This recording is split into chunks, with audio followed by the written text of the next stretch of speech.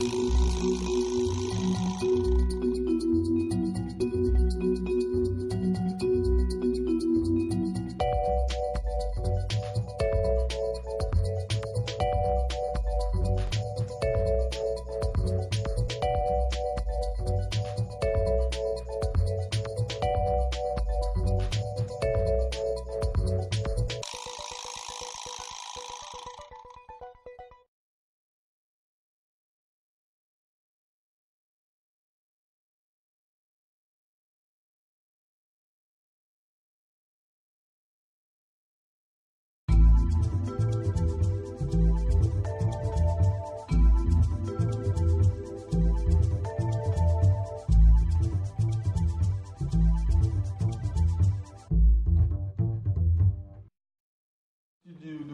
did you do? Oh, yes. Okay, yes. Yes, what did you do? Oh, okay. So, what do you do? Now I study English. You study. What did you do in 1995? I not remember. You don't remember? Your job in 1995? Oh, what did you do, you see? I worked teacher. I worked as a teacher. As a teacher. As a teacher. Okay, so what did you do in 1995? I worked as a teacher. Okay, you can close your books for a second. Let's see. Fiammetta, in Italy, do you have anything similar to a free school? Actually, I don't think so. No? No. How about in Korea, Hyungbum? We have some, but I think it's not usual. Yeah. It's not the usual. Yeah. Vanch, would you like to go to a free school? Well, not really. Why? I don't know, just we have one similar school in Slovenia, and what I saw, I don't like it. No, not for you. What I saw on television and things like that. Okay. How about you, Roman? I've never heard about a free school in Switzerland, but I'm not sure if I would like to go there. No? Because if you don't have to go to lessons, you will just choose the lessons you like, and maybe you will miss. Me? Yes, I usually read in the afternoon too. But recently, Osamu book is almost I didn't read the book.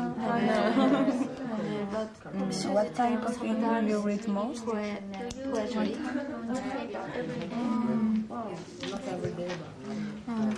Maybe I like music, so I read the music about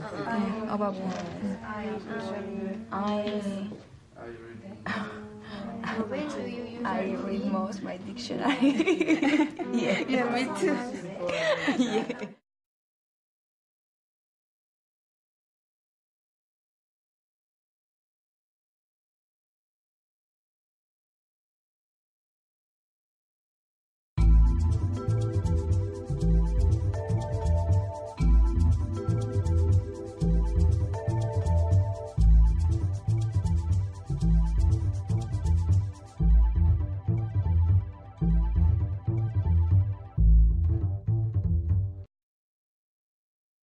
Okay, should we go through the answers? Okay, for number 2 then, second sentence, A or B? A. Okay. And number 3? Number 4? And finally? Yes. Good. So the verbs that we're going to choose from, at the top of task 7, we've got a list of, how many have we got? 10 verbs there. Okay, can you just for a moment look at those and see if there's any that you don't recognise? So, for example, I might point to Jin-won and he'll say, orange. Easy? Okay, I'm going to point to Anna. She'll say chicken. Okay? You've got 3 seconds. If you don't say the name of a food in 3 seconds, I'm afraid you're out of the game. When I say, what can you read, everybody says a book, and you're like, oh. But if you look around you, you can look, what have we got on the notice board here? What can you see? What are they? On the notice board. Notices, yep, you can see notices. Advertisements, yeah. Which was first? Yep. And what did we follow with that? Follow that with last time? What was the other sentence that you saw? Most famous business. No. Yeah. Oh, maybe it's the first one. Yeah, that's the one we saw before, wasn't it? You put them together. So they're the first two. Now try and sort out the others. Which one did you like, Hyunwon? I prefer the fourth picture, fourth lesson.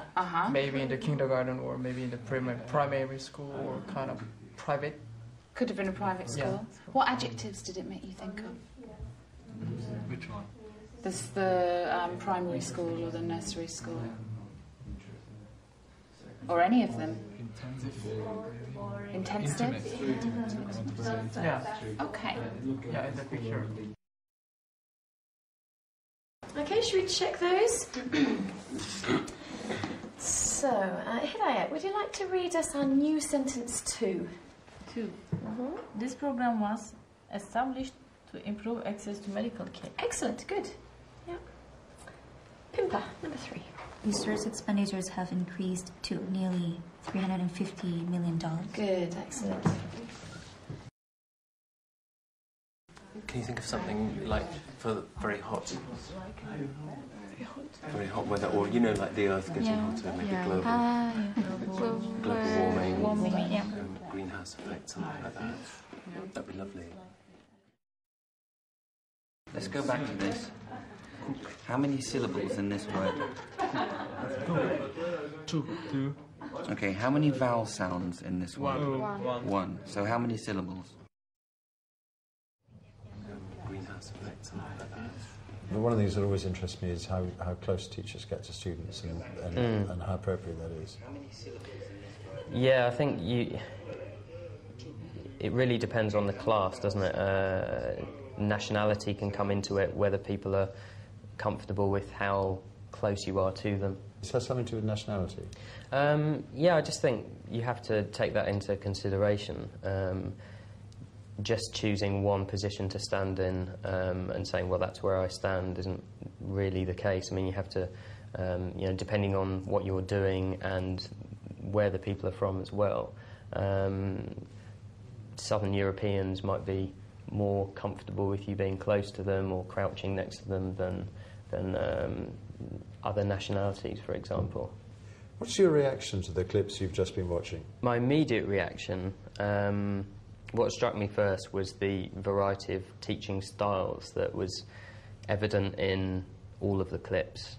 So that got me thinking about teaching styles in general and my own teaching style and what it was, and whether I've actually got one or whether it's better to think of it as having multiple styles that you adapt to certain situations, different classes, different tasks. I looked at the clips and I thought, well,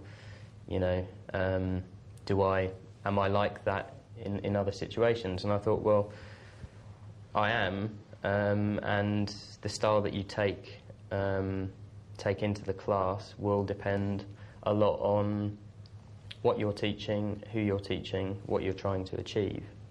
So I think it is true that people have different styles, but I think each person also has a number of styles that they adapt to a particular situation. Did you think carefully about things like standing and seating, or is that just something you sort of do without thinking too carefully about it?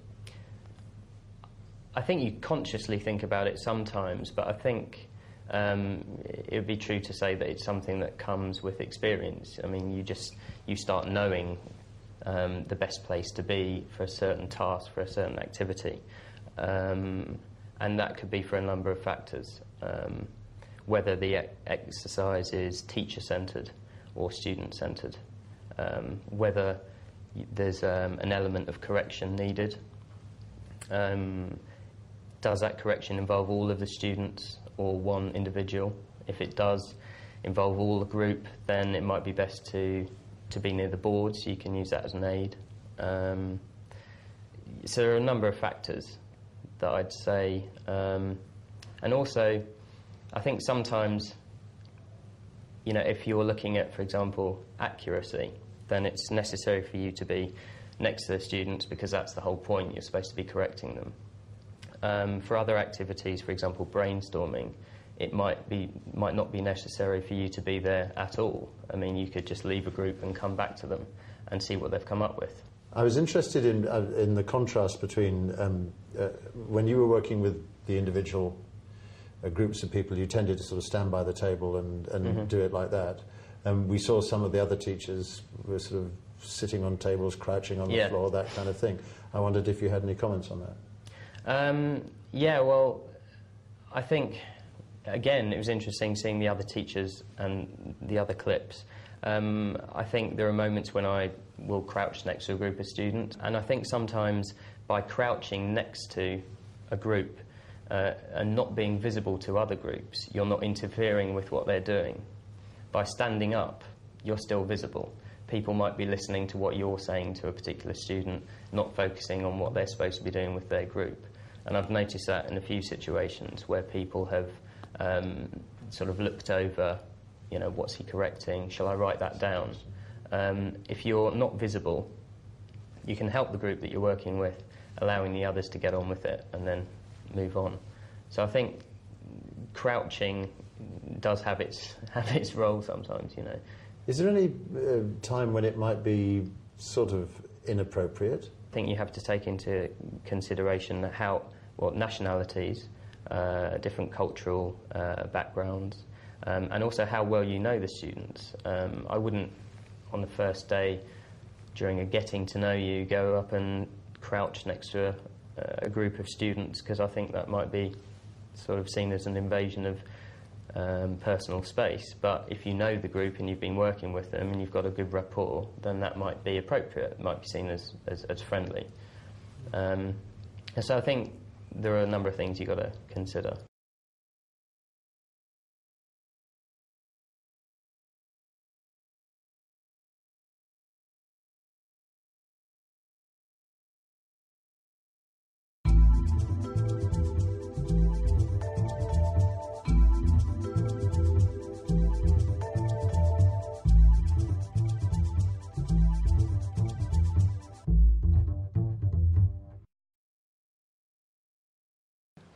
Okay, you're going to ask each other questions about these things. Have a look at the example.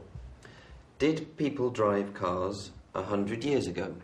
And you have to think, 100 years ago, 1906. Did we drive cars in 1906? What do you think, Patrizia? Did people drive cars 100 years ago? 100 years ago. This year is 2006. Yes. 100 years ago is 1906. Okay, so your answer can be, yes, I think they did. Repeat? Yes. Yes, I think they did. Okay. I'm not sure. I'm not sure. And no, they didn't. No, they didn't. Okay, so, Franca, did people drive cars 100 years ago? Yes, I think they did. Okay, good. Arno, can you ask Sinaye a question about something else? Yes, use this question, but use a different object. Okay. Did people ride bikes 100 years ago? I'm not sure. Okay, good. So, what I want you to do is you two work together, ask each other questions about these, and you three work together. I'm going to mix you all up what I'm going to do is I'm going to give half of you a quote. A quote is something which somebody said, okay? And the other half, I'm going to give you something that you read. And you need to stand up and find your new partner, okay? So this is an example of one. It says, this is a quote, and it says, 200 pages of excitement. 200 pages. Now, what would you read that's 200 pages long? A book, yes, or another word for a book, a storybook, a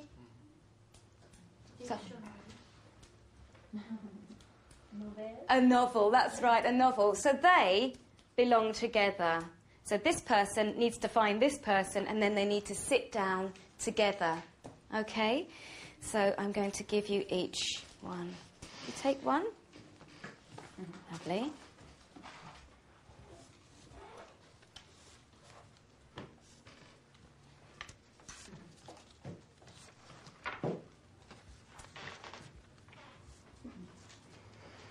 Which one? And you two can share that one. Okay. I'd like you to read it to the other people in the class. Don't show it to anybody. Just read it. Okay, listen to each other. And when you think you've found your new partner, sit down together. Okay? So stand up and walk around. Okay, well done, that's excellent. Now we're going to move on to a bit more vocabulary. Not all of these are verbs now. In numbers 1 to 4 below, we've got a choice of 2 words or phrases, and you want to cross the one out that you think is informal, leaving the formal of the 2 options. So if we look at number 1 together, so sentence 1, the government has made good progress or considerable progress in solving environmental problems. Which one sounds more formal? Lovely, yes, so cross out the good. Okay, we'd like to do the same for numbers 2, 3 and 4. So sentence 1, the government has made good progress or considerable progress in solving environmental problems. What's your reaction to the clips of people giving instructions that we've just been watching? Quite positive, because it's nice to see that it works. There's instructions given in different ways, and sometimes you give instructions and you wonder whether they've sunk in or not. And sometimes they have, and sometimes they haven't, and sometimes you don't know whether they have or not. If they haven't, then you can either let them carry on and try to get them to finally understand what they are supposed to be doing, or you can, perhaps if there's 2 students who don't know what they're supposed to be doing, you can ask them to watch what's going on. Sometimes you do have to just stop everyone and start all over again. Because? Well, you normally see when you haven't explained it properly, and everything, well, basically everyone is doing what they shouldn't be doing, or they're doing something not quite in the way that you wanted them to do it. That probably means you haven't explained it properly, so you just need to give them a little bit more encouragement, perhaps another demonstration of what's supposed to be going on. Is giving instructions something you can be trained to do, or do you just kind of learn it on the job? I think you can be... It's funny, because I think I learned it on the job, and it is trial and error, seeing what works and what doesn't work. And I think you have to give instructions in different ways, if only for variety. But I think an important thing about giving instructions is that it's interesting for students to hear you giving instructions. So in a sense, giving instructions is sort of good comprehensible input. It's Absolutely, yeah. Yeah, I think any language in the classroom is useful language. And in the clip, for example, where we saw you giving an instruction, had you planned to do it that way? Was it very carefully thought out, or did you just do it sort of on the basis of what it felt like at the time? It wasn't carefully planned. I think that's what I would have done naturally with that level and that activity, without thinking about it too much. They were very low-level students, so I did have to be quite explicit and make sure that the demonstration I gave was very clear before I started the activity. Otherwise, it wouldn't have worked with that particular group.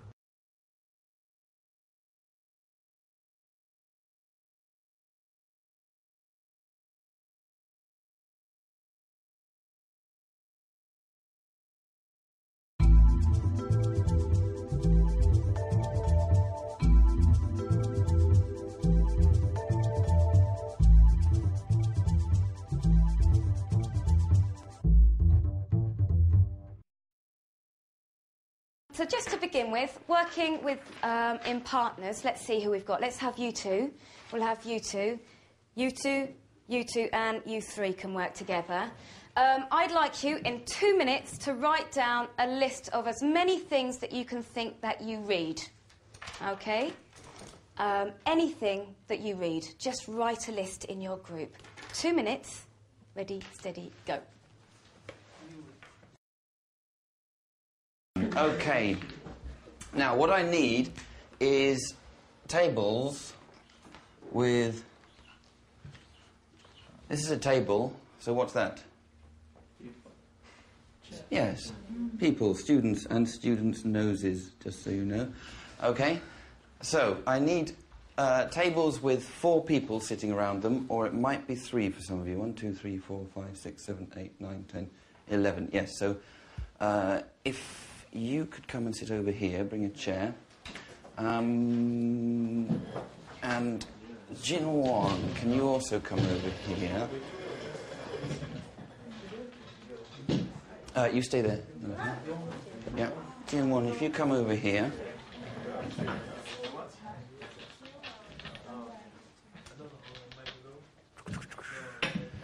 Okay, and can you two come around out?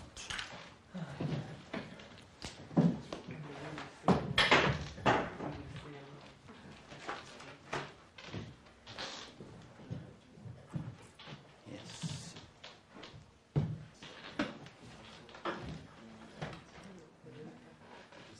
Let's actually move over here. Can you three all come over here? If you sit in that chair there, that's fine.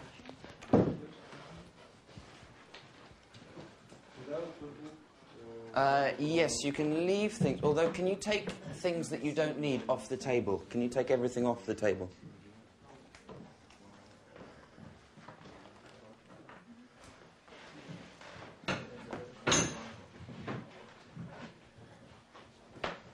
Does everyone have a chair?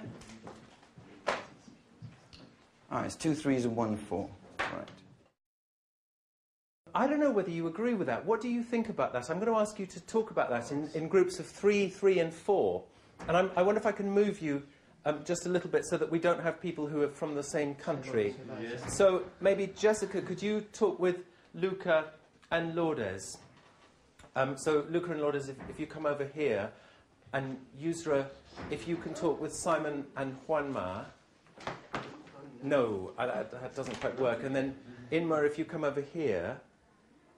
That's great. Yes, if you come over here to maybe change places with...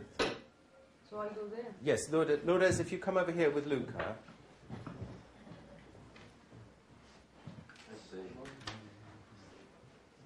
And Yusra with Juanma, and maybe Jonghyun, if you could go over and join them as well. And then Inma, if you could come up here.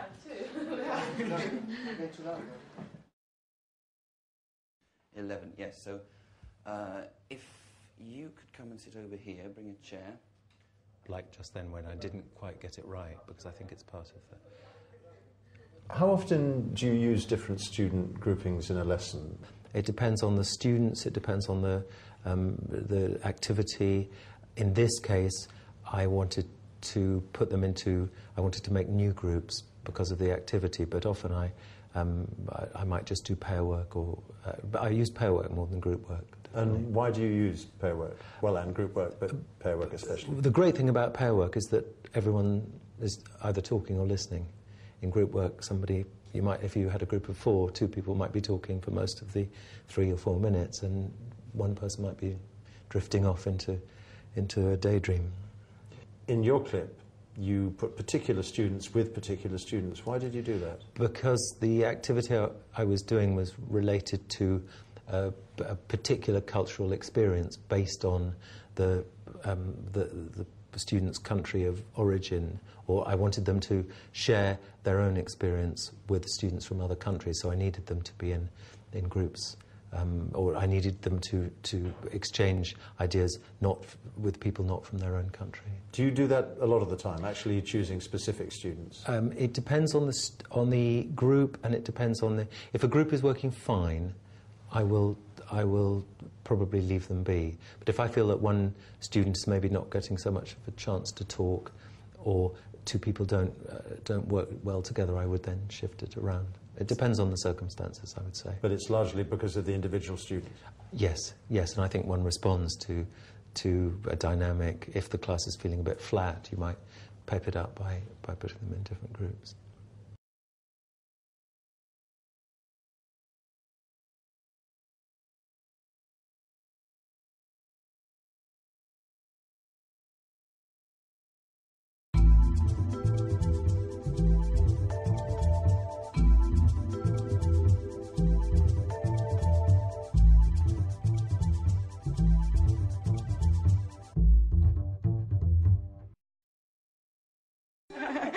Okay, you've got 1 more minute, guys.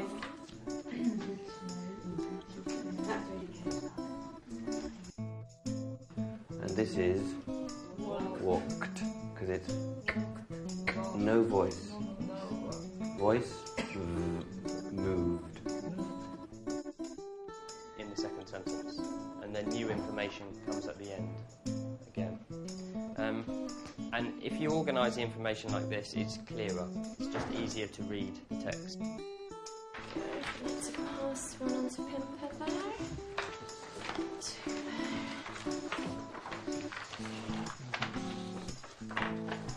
Okay. It's all ready to go. Fantastic. My name is Beth Titchener. I'm 15 years old and I'm people at Sunday School. Okay. Carry on. See what you can do. 5 groups.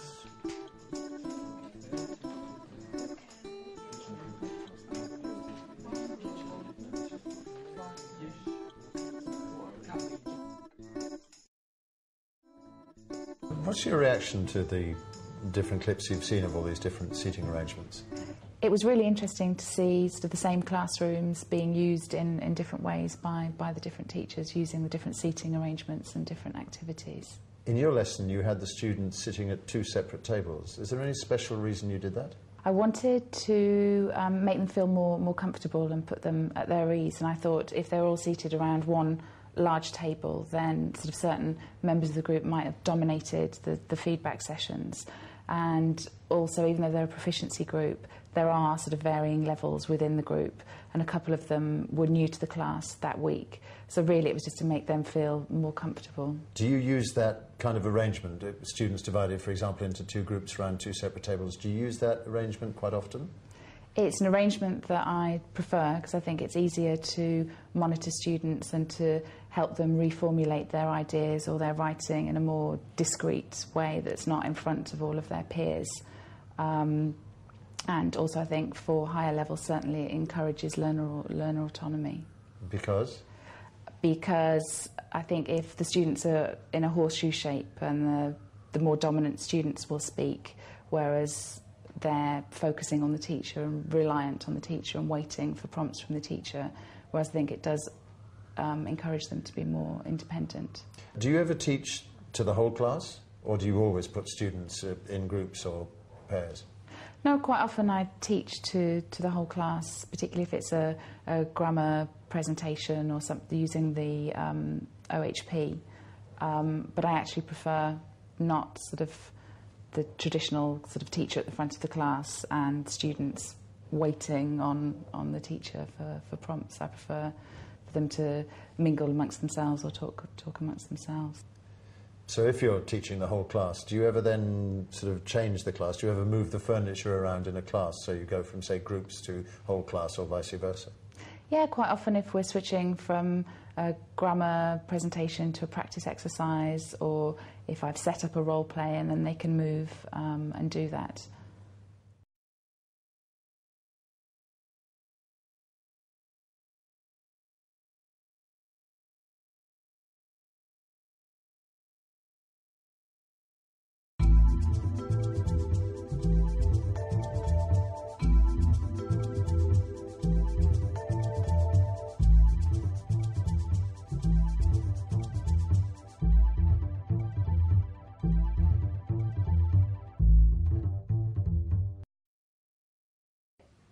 Poetry. Poetry. Do you know this word, poetry? Poetry is when it's like a song, but there's no music. And all the lines, they often rhyme. They have the same sound at the end. Okay? We've got some poetry here. So you've got some poems like T.S. Eliot. And it looks a little bit like this. Uh-huh. Okay. Great. Okay, last one. Frying pan. What do we use a frying pan for? Frying something, for example. Potatoes. You could slice up potatoes, put them in, fry them. It's normally quite large and flat, and you cook with it on the hob. If you want to fry an egg, for example, you would use a frying pan. Saucepan. Saucepan, yeah. Saucepan is a small pot that you would use on the hob to make a sauce in fact, but you can use it for other things. Okay, so if you imagine this is a frying pan, quite shallow and large, a saucepan is quite, well, it's bigger than that. It's more that shape. Okay, and then a larger one we would call, I would call that a pot, a bigger pot, yeah. Stir? Stir. Stir is when you turn something with a spoon. If you put sugar in your coffee, you stir your coffee. What else? Scramble. Scramble. What do we scramble? It means to mix it up. So almost always what we scramble is eggs. If we're cooking eggs, sometimes we mix them up in the pan and you scramble them. Slice is when you cut like this. This is quite technical, so watch. Okay, as opposed to chop, which is this. Slice, chop. There was another...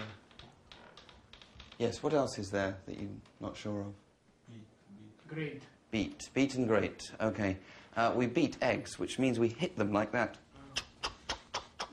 as we're stirring. Grate. Grate, yes. What do we normally grate?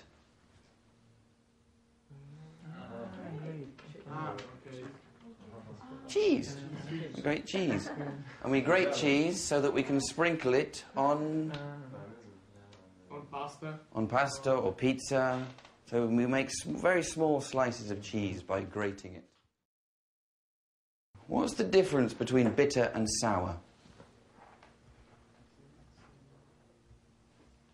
Sour has a best taste. A better taste. A better. A lemon is sour. Tastes quite nice. Bitter. Coffee is a little bit bitter. Tastes quite nice. If you eat something sour, it makes you do this. Like vinegar or lemons. Okay. If you eat something bitter, you do that. So if your coffee is too strong, it's too bitter. And number 7, the future of federal funding is up in the air. What does that phrase mean, up in the air? Still a dream, nowhere. Say again. Like, still a dream is not real. Yes, so we don't know what's going to happen. Yeah? So can you think of one word that says that? The future is... We're not sure what's going to happen. What's a more formal word than for sure? Unsure. More formal rather than the opposite. I'm sure, I'm... Definite? Well, Absolutely. Lovely. And the opposite? Uncertain. That's it. Yeah, so the future is uncertain. Uncertain. Has anybody... Idmar, have you got anything for it seems? Anything? It looks. It looks. It looks. Maybe you could say something. It appears. Maybe it looks. It looks as if, or it looks like. Would be great. It's likely that. Yes. So it seems. That's great. And what's the adjective? The adjective for appears. Adverb apparently would be great as well. No, that's lovely. That was where I was trying to get to. Apparently and apparent. So you could say apparently instead of it seems that. Increasing. Rising, getting bigger, getting larger would be lovely. Growing would also be lovely. Going up. Change, yeah, definitely. Changing. And seeing other people is reassuring as well. That's pretty similar to what I do. What's your reaction to the clips we've just been watching about vocabulary teaching? I think it's interesting to see the variety of ways in which we all teach vocabulary, and I never realised that I use that many different ways myself. There's a contrast between some of the techniques you use where you're actually teaching vocabulary and some of the other clips where teachers are trying to get the vocabulary from the students. Do you have any comments on that? Yeah, I think it's important to elicit vocabulary sometimes, and what's important is making a memorable experience when that word is learned. So if you elicit it and somebody gets it, then they're going to remember getting that. They're going to feel a bit chuffed, and they're going to think, oh, I guessed that word and I didn't really know it, so I feel good about it. Or even, how did he get that word? And the person next to him might remember that. And so the fact that it's memorable actually helps students to understand or remember or feel good about? I think it gives them reference points if they have memorable images or feelings while this is all happening. There's words that they won't remember because they won't need to remember or won't want to remember, but there'll be events that happen in the classroom with words that they want to know, and they can attach them to those events. In your clip, we watched you using a number of different techniques to present various vocabulary items. How do you decide which one to use? It's quite a spontaneous decision. It's not something planned. Obviously, certain words lend themselves to mime, such as beating an egg. And, for example, frying pan doesn't particularly lend itself to a mime because that could be anything, so I'll pick up a pen and draw it. I might try and mime it first because I don't have a pen in my hand, but obviously while I'm doing that I'm thinking they're not seeing a frying pan, so I'll try and draw it on the board. I'm not a great artist, but you can roughly do the outline. A lot of this then is just reacting to what's happening at the moment it's happening. That's what teachers do. Yeah, absolutely. And reacting to what you're doing as well, reacting to the information that you know you're giving or not giving. We saw you do drawing and miming, and you used facial expressions, and you used various explanation techniques. Is any of those your favourite, or do you like doing them all? It's just what happens, really. I quite like making noises as well. I don't know how successful it is, but the beating of an egg, for example, it's natural for me just to go just to add it to the action of that. It's nice to be able to perform a little bit and do a little mime and a noise and things like that, if it's appropriate for the word.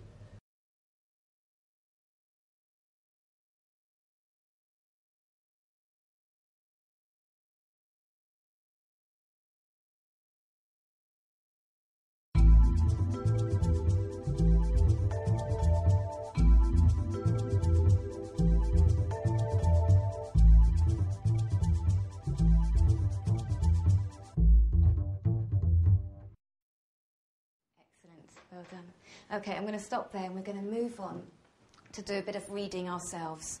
Do you recognise this person here? Yeah. Do you? Who is it? J.K. Rowling. That's right. Good. Okay. Let's rub this off the board. Let's put her up on the board here.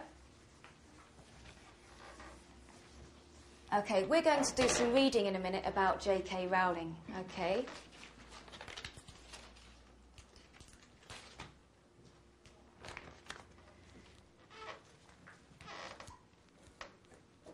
Do you know much about her? What do you know about her? She's the author of Harry Potter. Okay, good.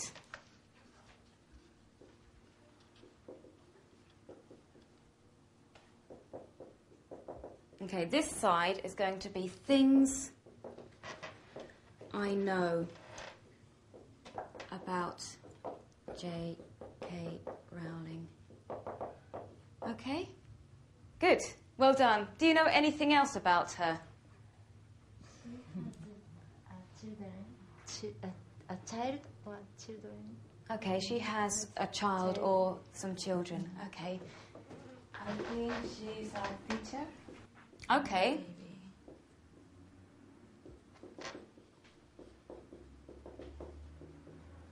She's a teacher. Do you know that, or you're not sure? I'm not sure. Okay, let's have a second column, and let's put this one, things we want to know, I think, or we're not sure about. Okay, she's a teacher. Good. Yeah? Anything else that you know about her? One more question that we'd like to know about her.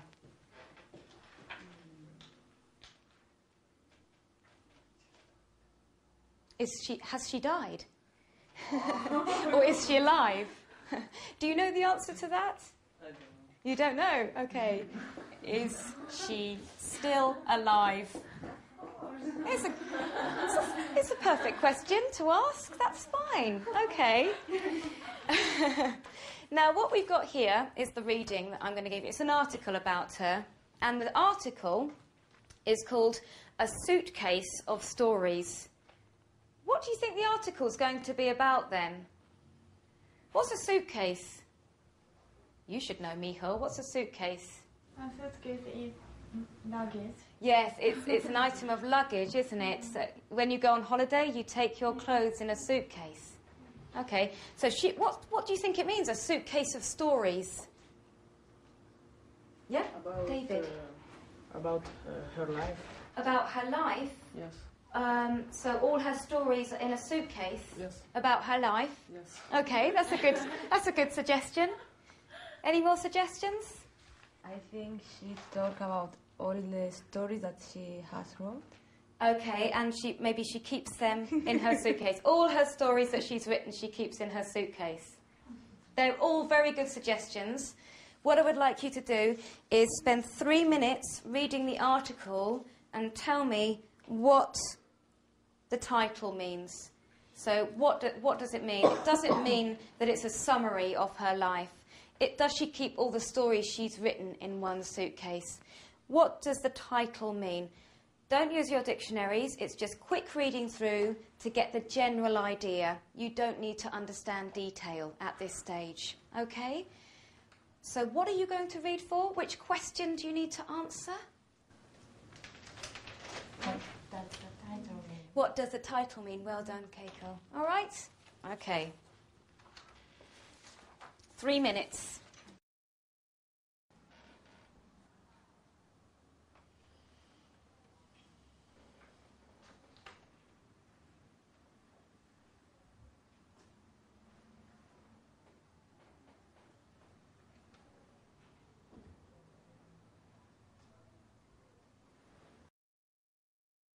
Okay, and stop.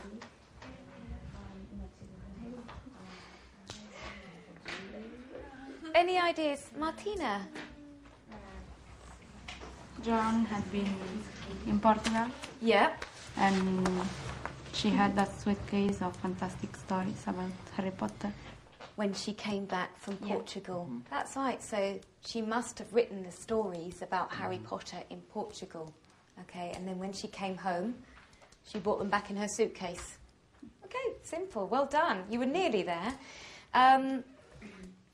What I would like you to do now is just quickly read through it again with your partner and discuss the points on the board. Are these right? Does it mention these points in the text? And can they answer our questions? Can the text answer our questions? So just go through the text again to find out if it mentions these points and if it can answer our questions. Okay? 3 minutes, just going through quickly.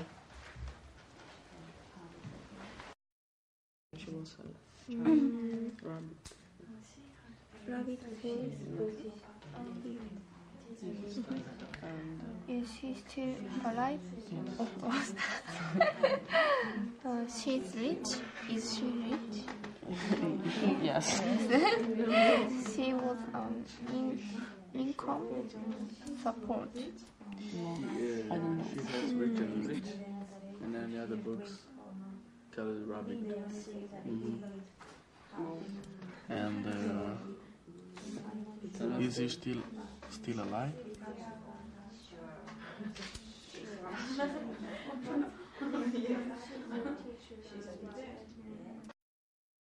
Okay, I'm going to stop you there.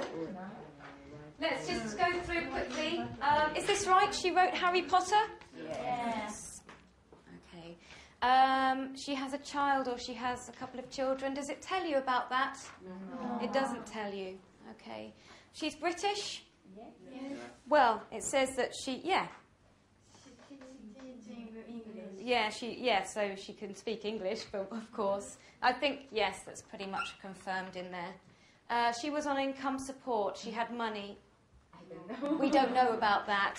But what about she's rich now? I think we know she's rich. She's a best-selling author, so I think it's quite clear.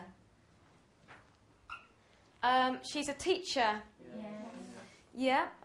Okay. All right. Okay. If you want to change it, perhaps not now. Now she's a writer, so we could change it to she was a teacher.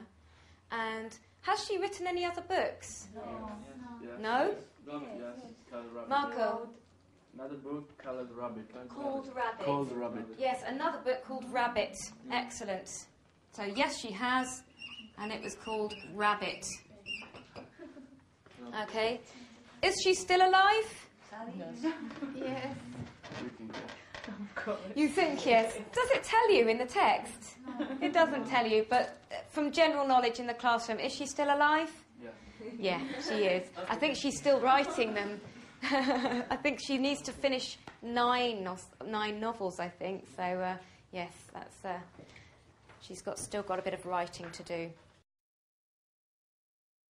So we could change it to she was a teacher. And has she written any other books? No? Marco?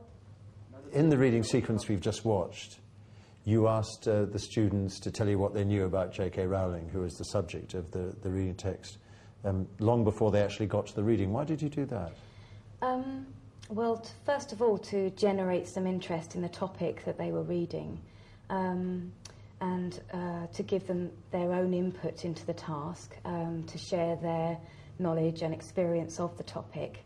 And for any students who might not know anything about J.K. Rowling, they would benefit from the collective information that we put on the board. And also, afterwards, it served as a second reading task when we went back and checked for the information, so they were reading for detail.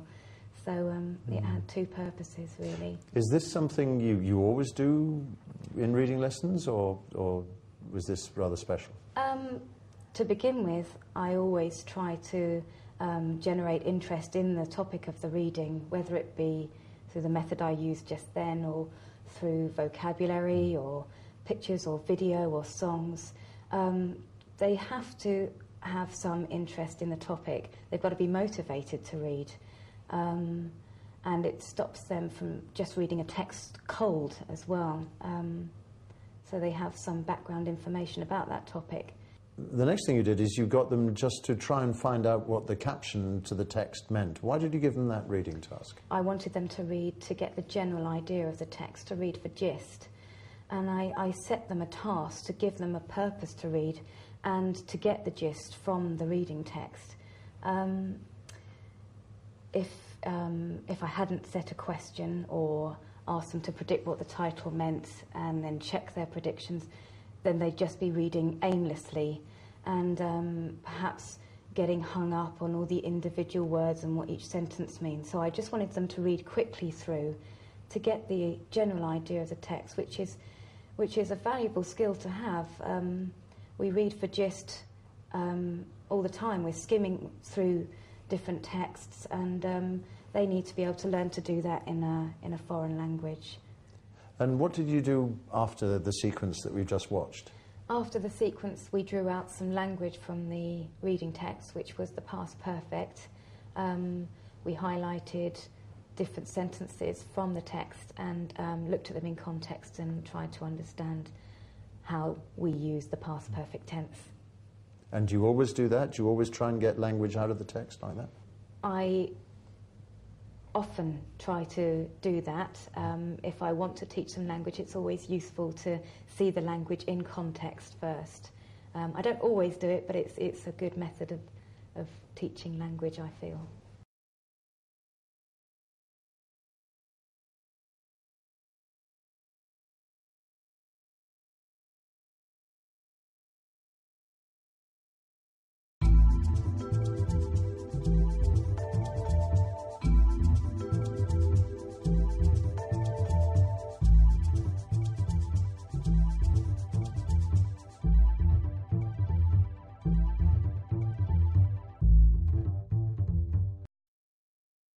What I'm going to ask you to do now, we're going to do a bit of speaking about what you read. I've got 4 questions, and I'm going to give you 2 questions each. They're different questions, okay? Have a look at them. There's 1. There's 2.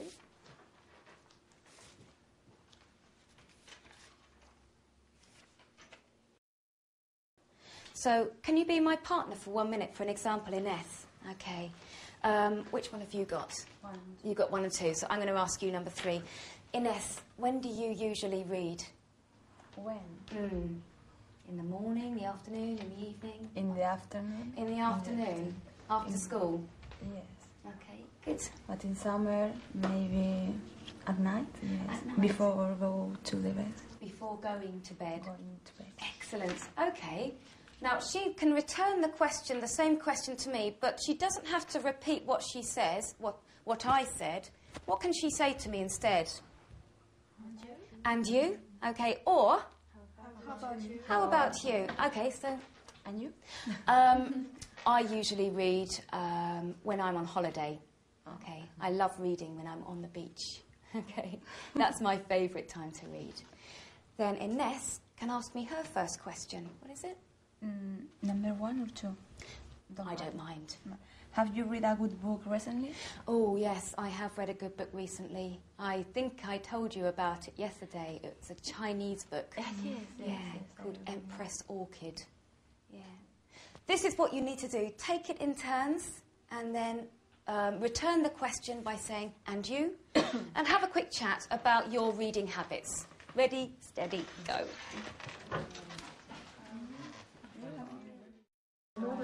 Me? Oh yes, I usually read in the afternoon too. But recently, I didn't read top 1. What type of film do you read most?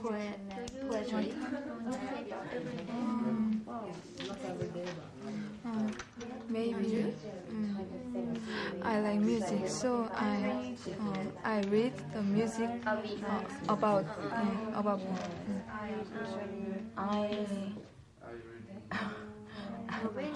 I read most my dictionary. Yeah, me too. Yeah. Great. Well done, everybody. Really good. Just one thing. What's the past of read? Read. Okay. It's funny, isn't it? Because you have the word read, you have the verb read, and then the past simple. It's the same spelling, but the different pronunciation. So here we have read, and here we have read, like the colour. Okay. Same with the past participle as well.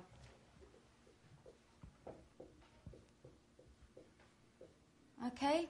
Read, read, read.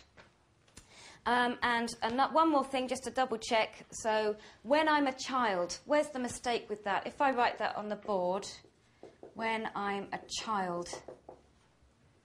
Okay, change that to the past. Well done. It's a simple mistake, but just to make sure, when I was. Okay? Good work. Okay, I'll rub that off the board. Let's just have a little bit of feedback. Okay, Saori, tell me one thing about Rowena. Anything that you found out.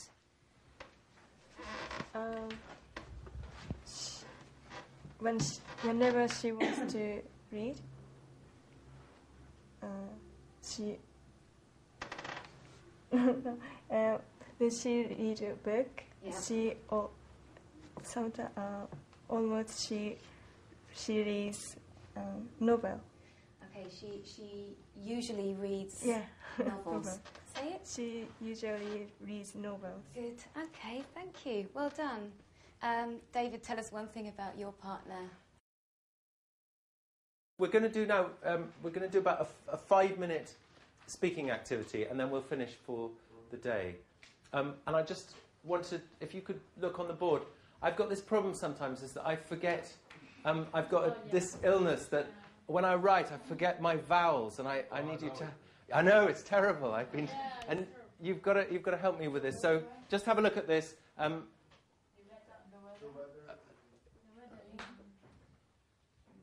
Oh!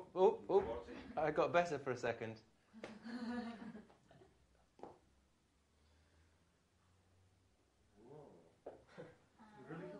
I really do have problems. Yeah, it's terrible. I don't know what to.